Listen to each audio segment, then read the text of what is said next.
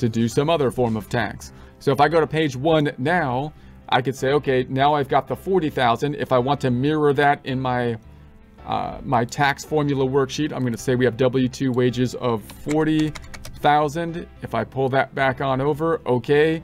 And then we've got still the standard deduction. So I'm going to go back on over here of the 12,950, so I can verify the bottom line should be 2750. So there's the 2750. Let's go back here. And then page 2 is going to be the 3044. I'm going to rely on the software to calculate that, 3044. And then the withholdings, according to my W-2 now, the withholdings for federal income tax was 4,000. So I'm going to populate that in my worksheet here at the payments of 4,000.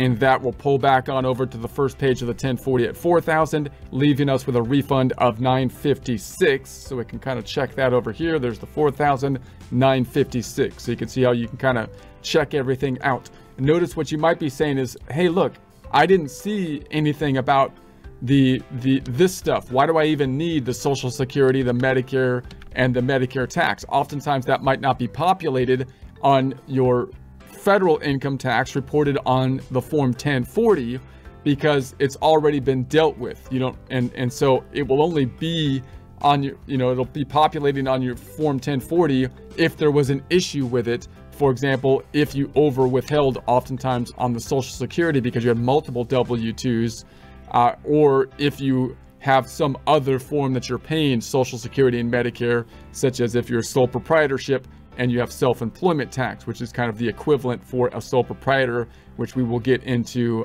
later. So if there's an issue that could pop up, and maybe we'll do an example with that. But before we get there, let's say we had a little bit more complex one, and now we're gonna say that the income is higher. They made 150,000. Now, if that's the case, the Social Security caps, I believe in 2022 at 147,000, and then the Medicare wages is gonna be, doesn't have a cap. So it'll be at 150 if there was nothing else. There's no difference between Medicare and social and the federal income tax. Is there was nothing else down here that could have been deducted from box 1, such as like a 401k is a common example, or some kind of possibly other benefits like health benefits and whatnot. So let's go back on over and just see the data input with that one. So if I was to do that, I'm going to say, okay, they made 150,000 in box 1.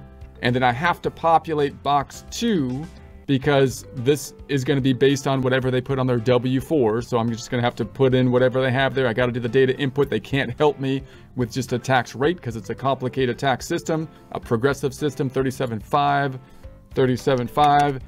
And then, but notice here, I didn't populate the Social Security, and the software basically knew what the Social Security cap should be.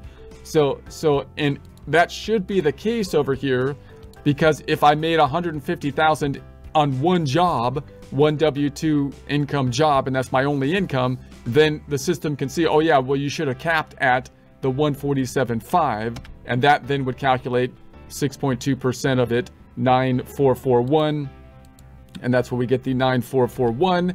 And then the Medicare doesn't have a cap, so that's why it jumped back up, and the Medicare 1.45% is populated for us.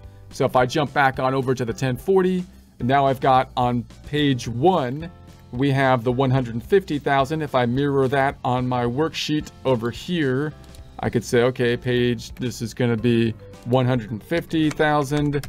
And then if I jump back to the first page, there is that same standard deduction. That gets us to the 137.50.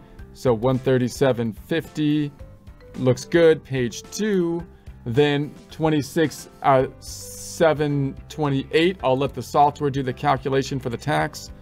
26,738 that's not right. 26,738. Like, what did you just type there? Where did you come up with that? You didn't even, that wasn't even 26,728. For goodness gracious. I don't trust you to type in. Okay, I got it. All right, I just double checked. That's why I double check it over here. Okay, any case, then we had the withholding 37.5.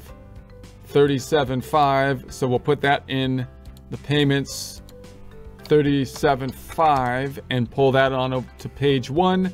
So that comes out to the 10.772, 10.772. Just to do a quick kind of recap, I'm just trying to summarize this on both sides so we can kind of see it in a formula format.